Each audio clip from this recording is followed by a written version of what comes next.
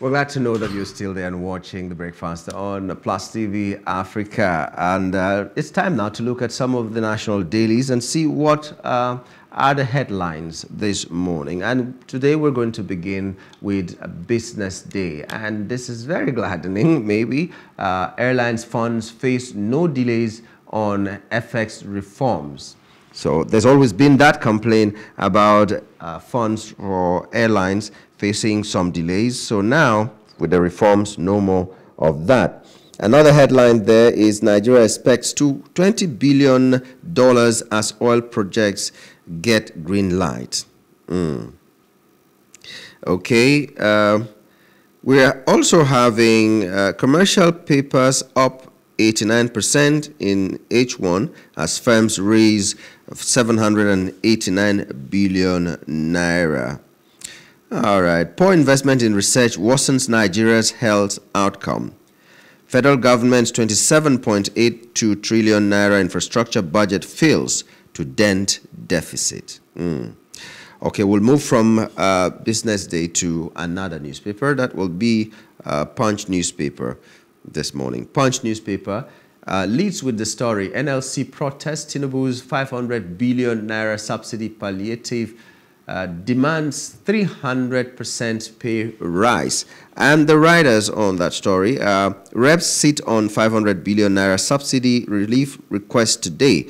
Federal government labor for fresh negotiations. 500 billion naira, not enough for 125 million poor Nigerians affected by deregulation. That's according to NLC and TUC. We also have smaller headlines there on the Punch.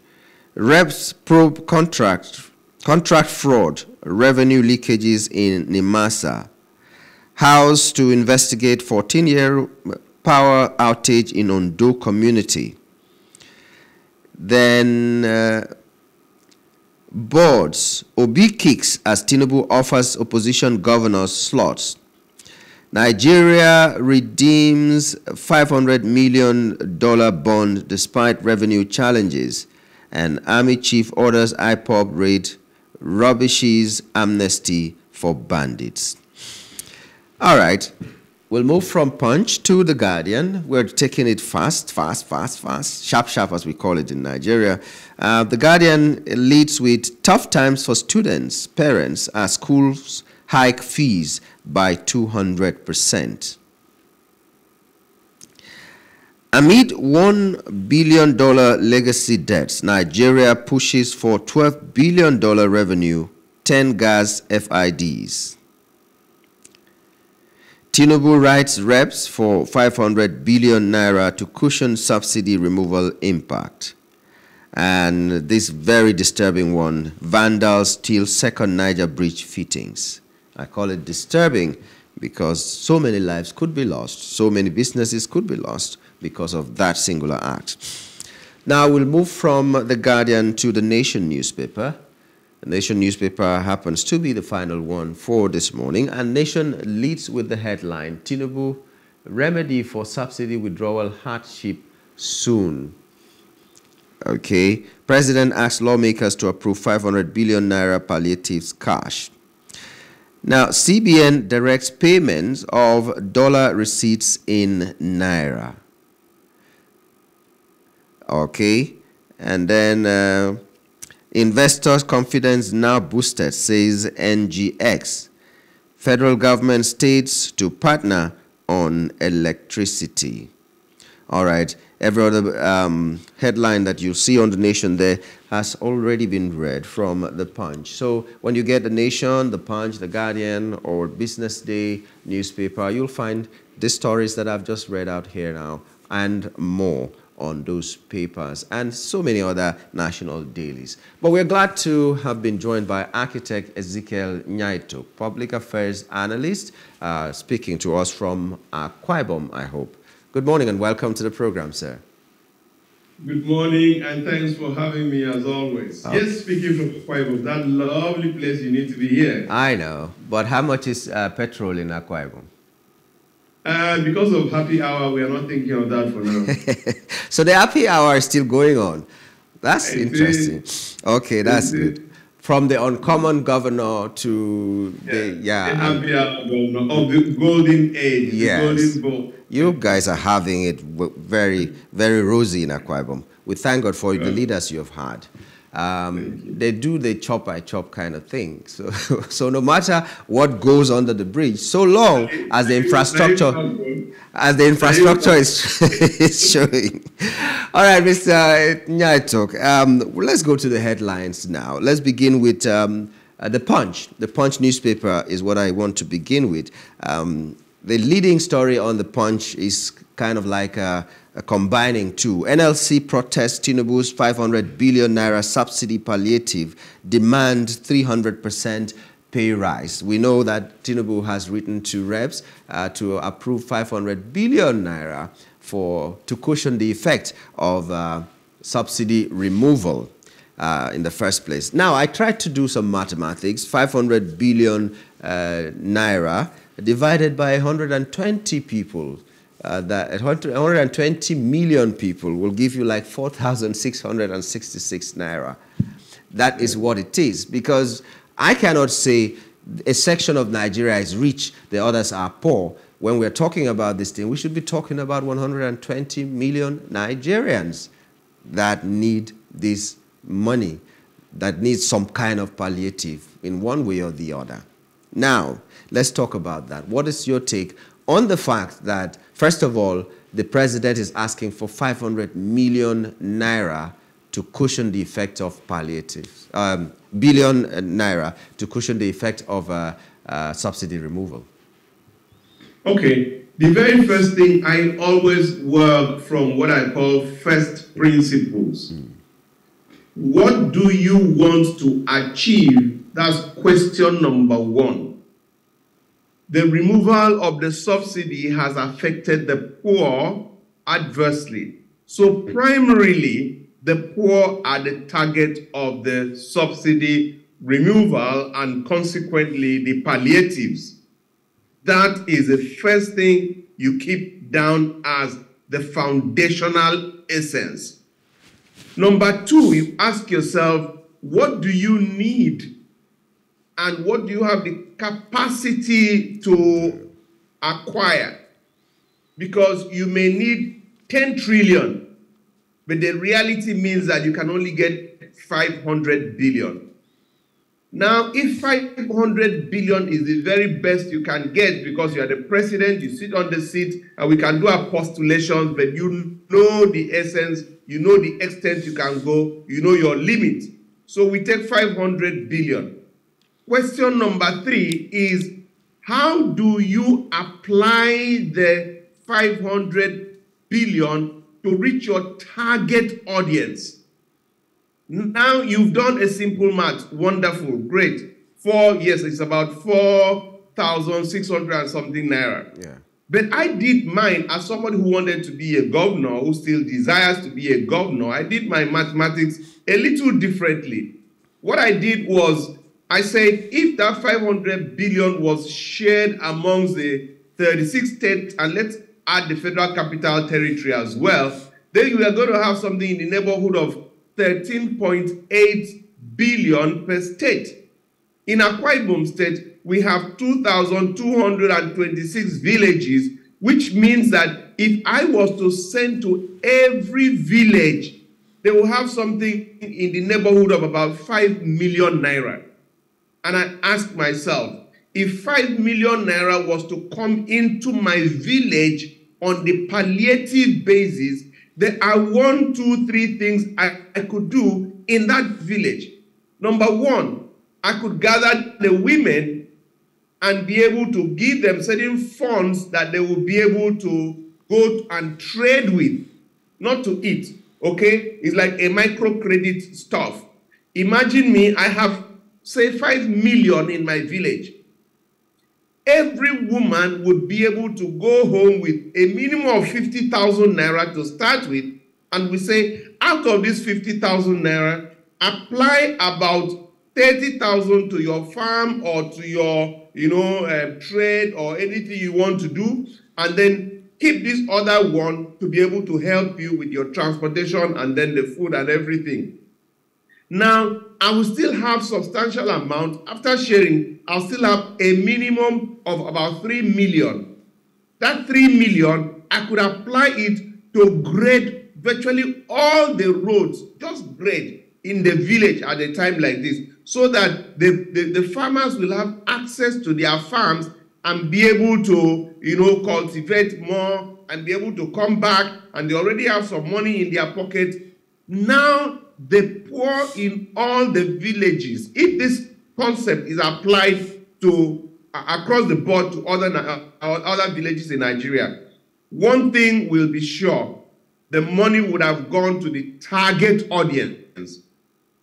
If you want to do all these conditional transfers, just a minute. Sorry. Excuse me. If you want to do what we normally do, we'll just realize that we don't have any data, we don't have any statistics, we don't have any number of people. We just hear that certain amount of money has gone out, and that will be the end of the story. Then there's a second leg or a second arm to this story. The second arm is a body called NLC. Because of that, they are starting to fight. Increase salary, do this, do that. This palliative thing should not be an NLC matter. Let's get that very clear. I have nothing against workers being paid living wage. I love it. But for now, palliative is for Nigerians. Nigerians. And whatever method or strategy they want to adopt must be a strategy that will benefit generality of Nigerians. Yeah, but if it's for Nigerians, who will drive the process? Because if you're talking, the way you were giving your analysis, it seemed as if you will personally go to the villages and see that these things are done. Let's take, for instance, No. Let me tell you. Let me just give you this picture now. Okay. You have 5 million that will go to a community, every community, except you're transferring it to the bank account of that community, which a lot of communities do not have. You will have to take it there personally. No. That's what I'm saying. I'll put the record straight. There's a very clearly defined administrative procedure that governments don't take advantage of. Which is? I'll come back to Akwa Ibom. Akwa Ibom has 31 local governments. The 31 local governments each has a paramount ruler. And then within the local government, you now have clans. And we all have clan heads. We are that organized. And I believe it applies to other places. Within the clans, you have villages. We have village heads. And each of these people must be brought into the net of the administration of the state for you to create peace. Because if people talk about state policing and everything, there are other systems and structures if you are a serious governor that you can use. Now, what stops you from making your village head a sheriff in every village? And do you know that every village, they know everybody? You make that your village head a sheriff of some sort. You give him some office capacity, and because of even personal inducement or interest, anything that happens to the peace of your place, I remove you. As simple as that. You first, I had very, very clearly worked out, paradigms and structures for the administration of peace. And that structure can be used in this case. I'm bringing all the paramount rulers. Within your paramount rulers, get all your clan heads. Within the clan head, we are sending this money, take care of your village head. And all the village heads, you are responsible for you to give me the report of what I'm sending down. It works like magic in Akwa Ibom State. I don't know of other states. But I want to tell you that there's already a system and a structure in place. Out of the 2,226 villages in Akwa Ibom, I visited over 2,000 of them during this election, sat down with NTA crew, had their problems documented on tape.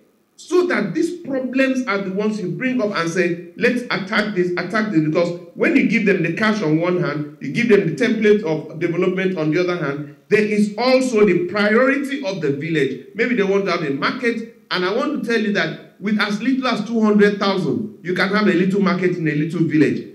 Administering the needs of the poor is not as complicated. We just don't care about. That's why in my social governance ideology, it targets me to these people. That's on one hand.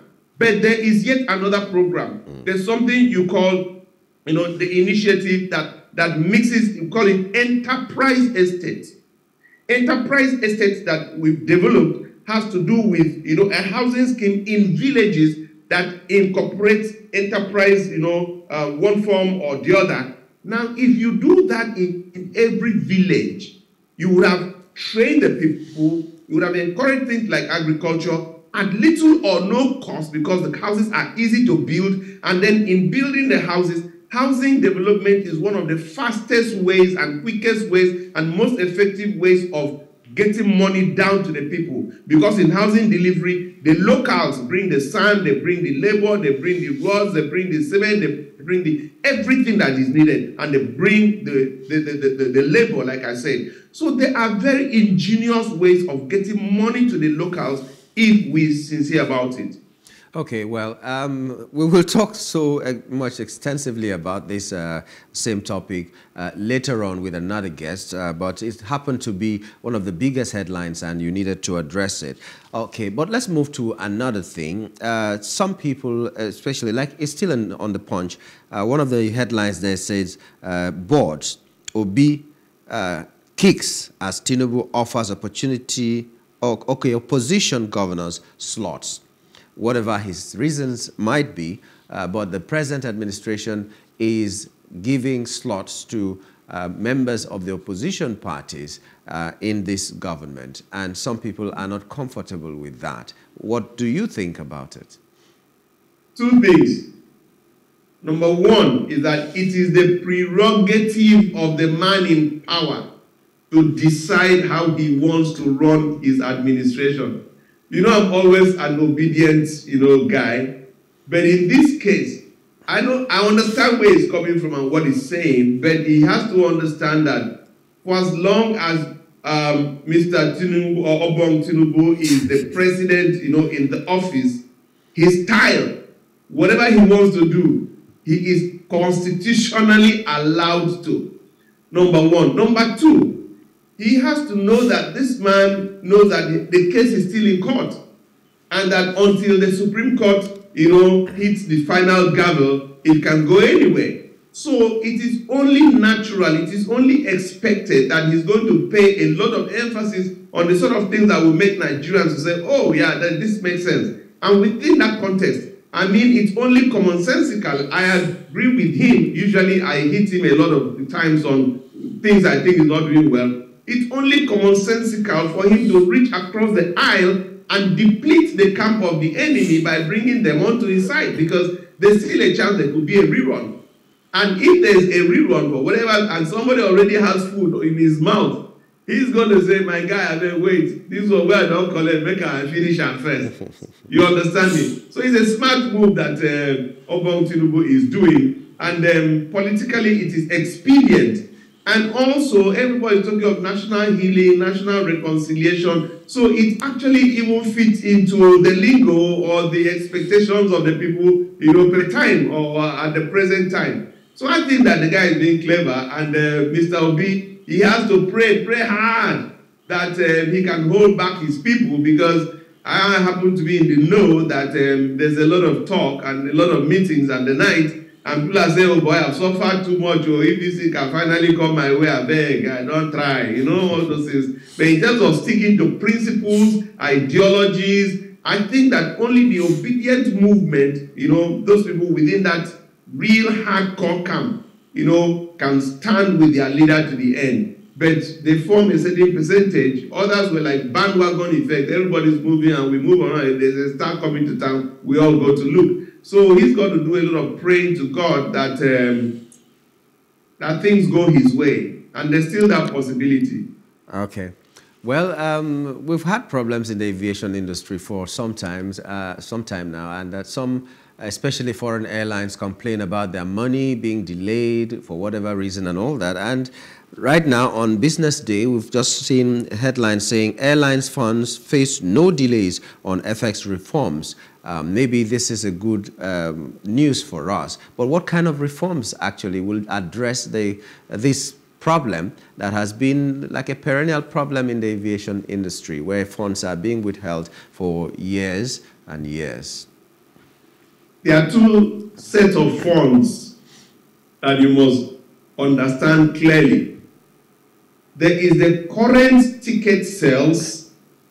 In the current ticket sales, because of the closure of the difference between the official and the parallel rates, a lot of money is starting to come into the system. I'll give you a little example.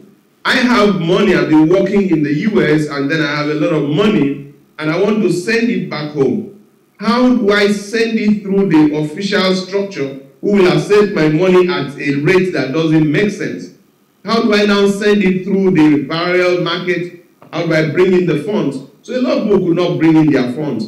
But now, because we now say, look, there's almost no differential between them. I mean, it's minimal. People are now happy to send in their funds, okay? And on account of that, there is a lot of dollars in circulation. Forget about this issue of it going up to 80, and it's going to take a little while, but it's going to stabilize. And I predict that the exchange rate is going to come down with time. I look at it coming down to something in the neighborhood of 500, naira to a dollar. I'm not an economist, but I'm just kind of forecasting.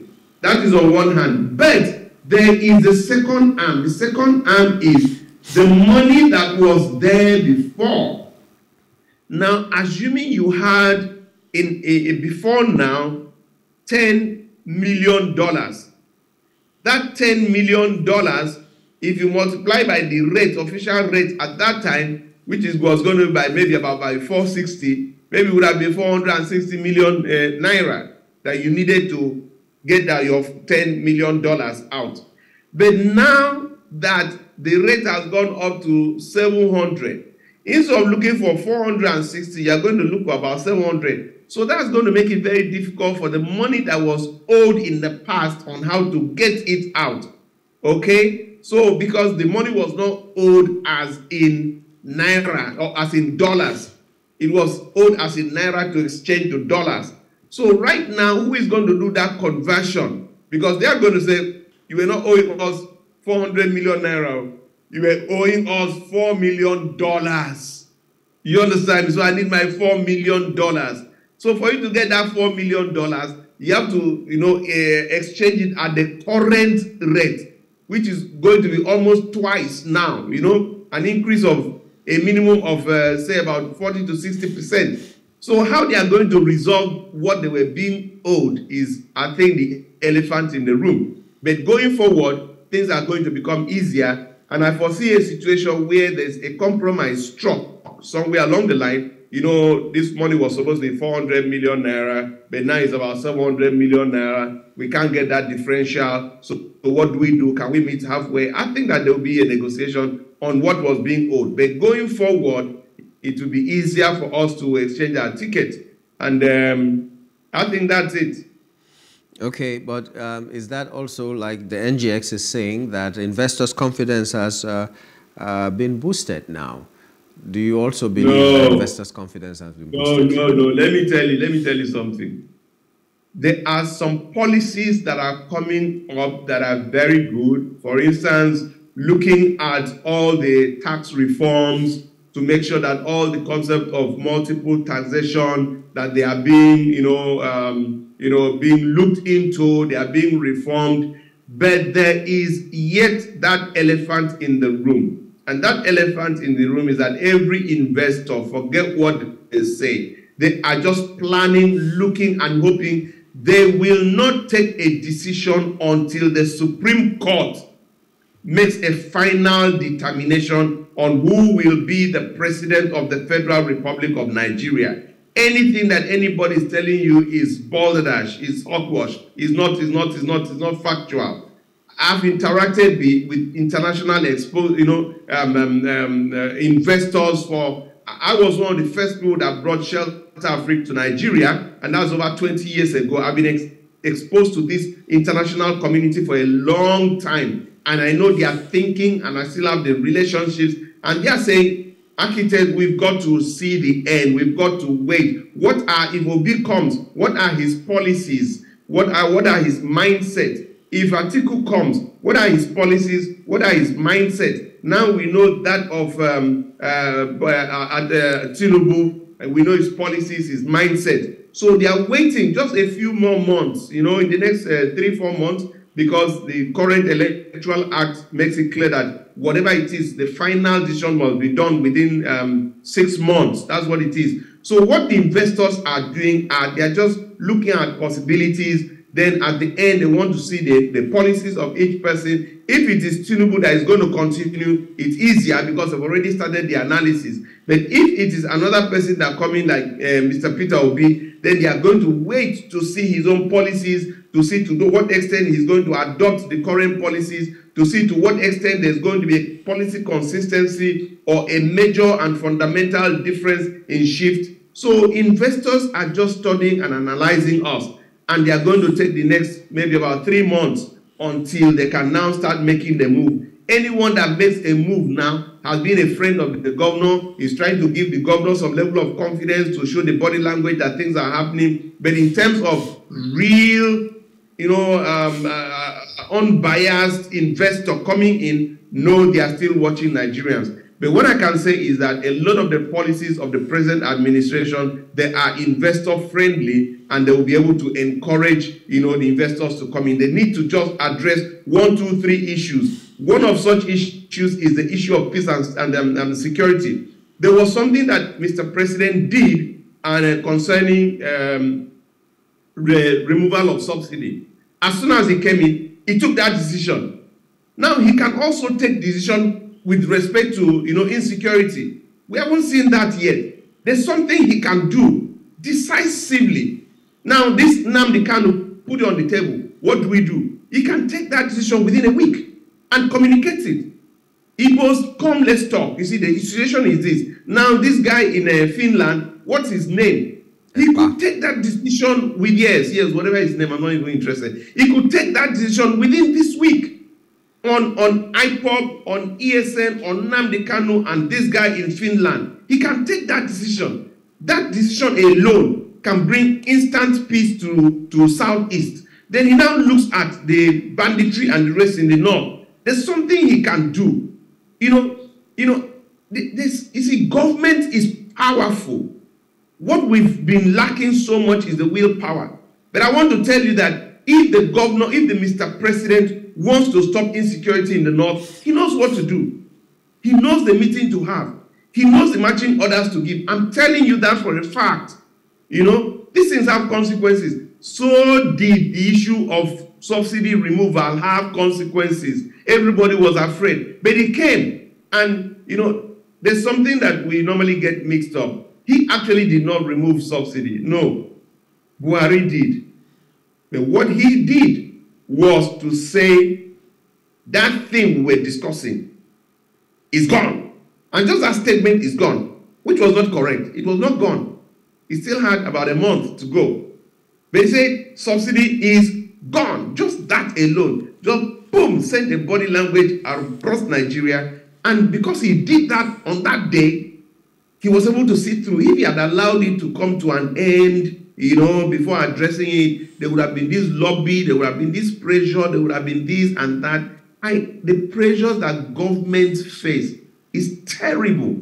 That's why the Bible says, pray for men in authority. There's a reason. We all go to grab, won't go to get. But how many of us are close enough to heads of governments, governors, to know the headache they face on a daily basis?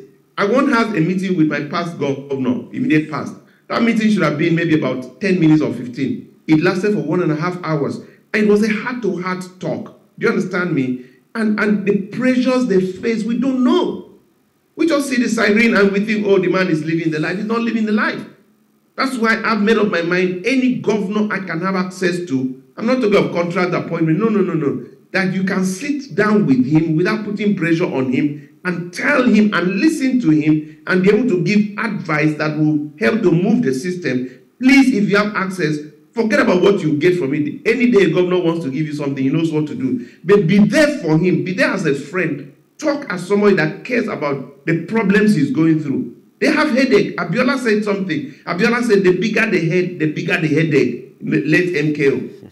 Governors have wahala. They have problems. There are all sorts of people coming to their office with diabolical this and that and that. Sometimes they finish at the meeting and they finish a meeting and your head is like, you really don't know what was said, what wasn't said. So let's learn to go close to our governors, pray for them, advise them, help them, and the same thing. If a governor can need this, imagine what the president needs.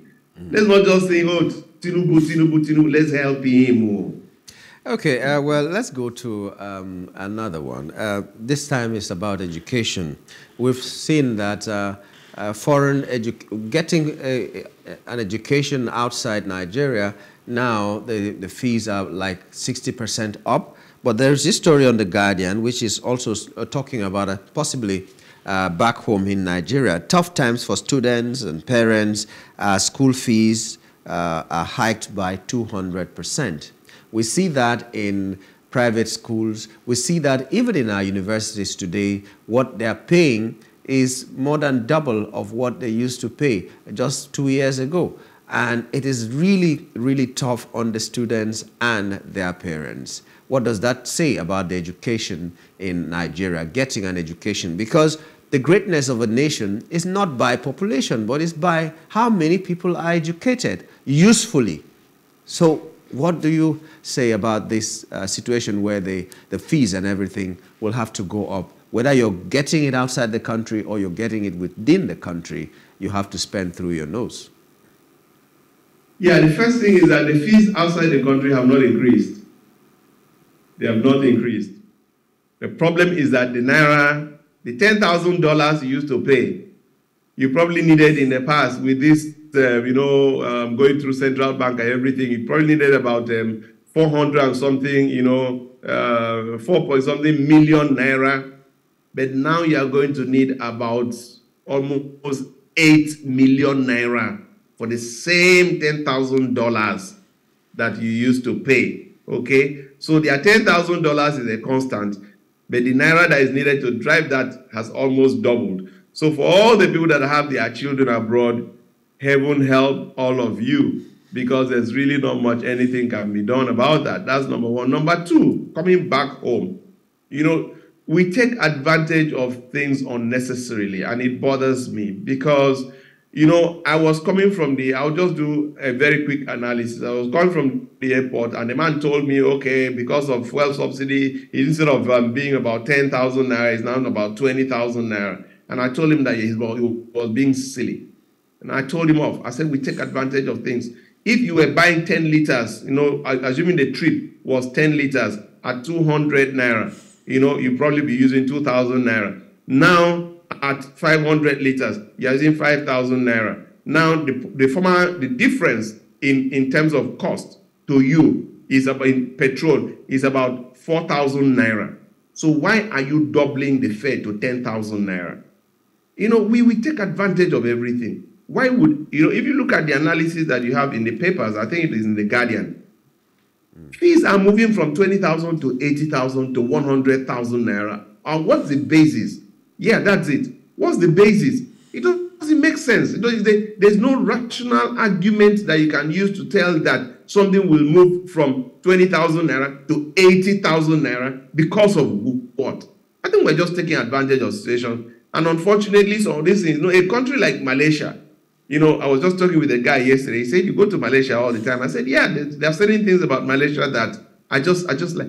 In that country, everything is regulated. We can't do that here. Even to the price of what they call it, sugar and things. You can't just, fix price. Then we have a body called the Consumer Protection Agency. What they are protecting, I really don't understand. I don't even know the essence of it. I don't know the powers they have. I don't know. So once in a while, they come out and talk and then they do some work. But I think that the time has come when we need to have a very, very, very serious conversation with us. You know, I was listening to one of the stations yesterday, and I sent a very, very great, it wasn't your station, that one, I won't call the name, one of the biggest, producers, or the anchor persons, and he made a statement, and I told him that I'm taken aback at how you would trivialize the issue of National Orientation Agency. As far as I'm concerned, if there's one appointment I would lobby for in Nigeria, I've never accepted any appointment. Anybody who knows me knows that I don't take appointments. If there's one appointment I will lobby for, or lobby for whoever is there to get funding, a good person, is the National Orientation Agency. We need to start refocusing our minds. We need to work on our minds. Our thinking is so warped, is so out of sync with realities that the people in power have no understanding of and the essence of why they are there. What is government? How many people understand Chapter 2, Section 14, subsection 2B as the essence of government? Government has become an enterprise that you go to, once you get it, you are made. It's for you, yourself, and yourself. And these are things that we need to really come back to interrogating. When we are electing, what's the basis of our electing somebody? Hey, let my person also go. You know, this turn-by-turn thing is taking root in Nigeria. And these are the things that are destroying us, because certain fundamentals like excellence are things that are time-stated. They are statutes of general application. They are the only things that will bring us to where we ought to be. Having good conscience, excellence, having focus, being professional, square pegs in square holes, anything short of that will take us back to where we are today, the poverty capital of the world, the most endowed country in the whole world. I say that without any fear of contradiction, has become the poverty capital of the world. What a contradiction. Because, like the Bible says, my people perish for lack of knowledge. Nigerians are good people. They are wonderful people. Just give them the right information and they'll be able to toe the line. So that issue of information, if we had the right information, we will not be having these things about school fees going the way they are going and everything going haywire. Okay, well, let's just wrap up with this. We do hope that the education system will not suffer that much, because we need to be educated. The CBN directs payment of dollar receipts in Naira. That should have just followed when we're talking about dollar and every other thing. So how does that work out? How will that be an advantage to us and all that? CBN directs payment of dollar receipts in Naira. Will it help in the strength of the Naira? You see, I will not talk too authoritatively in this area because I need to be careful. But one thing has bothered me all along. Now you are in Nigeria. You work in Nigeria, but your remuneration is rated in dollars or dollar denominated. When I went to get a facility from Shelter Afrique, the challenge that we had, which is why I've not gone back, is if I borrow, say, $5 million from you, and that $5 million is an equivalent of, say, about, let me just use a word, a figure that we can easily convert, is equivalent of 100 million naira. Okay? And I'm to repay you in 5 years. Can we reach an agreement where we denominate that 5 million naira in $5 million in naira, such that even if you want to look at the the exchange rate fluctuations, you kind of pick a certain exchange rate that we have as a benchmark, so that at the end of the day, I am repaying you the naira as agreed, and not that I'm paying you back dollars. So whatever time we reach, along the line, whatever is the exchange rate, imagine that you borrowed $5 million at a stage when the naira was about 170 something. And now you have been repaying and repaying and repaying. A stage comes that the dollar is now, the naira is about 800 to a dollar. It makes absolute nonsense of your capacity to repay. So can we have a conversation where we ourselves know that whoever is giving us money knows that he wants to get his money back, but how do we make sure that we have this conversation where we have a certain level of, predictability in our foreign exchange? Unless we have that conversation, we will have this risk of our producers, our investors being slaves to people they borrow money from, or people who lend money not being willing to give money to Nigerians because of our adverse, capital repatriation policy. So I don't know, I've not looked at that, but I think it's a conversation that we need to have if we are going to have a robust, investment climate and be able to attract foreign investment and then also have sustainable business. There are too many businesses that started well, but because they got some foreign exchange, inflow, they've run out because they can't repay again because of the fluctuation and the unpredictability. You can have a cash flow that gives you a 5 years projection, and that is what government is not, or rather investment is not trade that you buy today and sell tomorrow. No, industries you have. That's why you have something called moratorium. They allow you some time to be able to recoup, and then the repayment is usually spread over maybe 5 years or 10 years. But if you make a mistake of getting foreign loan, by the time you just do your cash flow, after the first year, everything just goes haywire and you don't even know what to do again. The worst thing, the worst case scenario is you abandon the business and tell them, let them just fold up, take what is, and you cut your losses and you get out worse off than you were before. It's an investment decision that we must take as a people and as a government. Okay, well, thank you so much, Mr. Nya Etok, for coming on the program today and helping us make sense of the headlines that we read out this morning. It's always a pleasure to have you on the show. Privilege. Thank you. God bless you. Okay, we've been talking with architect Ezekiel Nya Etok, a public affairs analyst, talking to us from Akwa Ibom. We'll take a short break. When we return, we'll go straight to our first hot topic. Stay with us.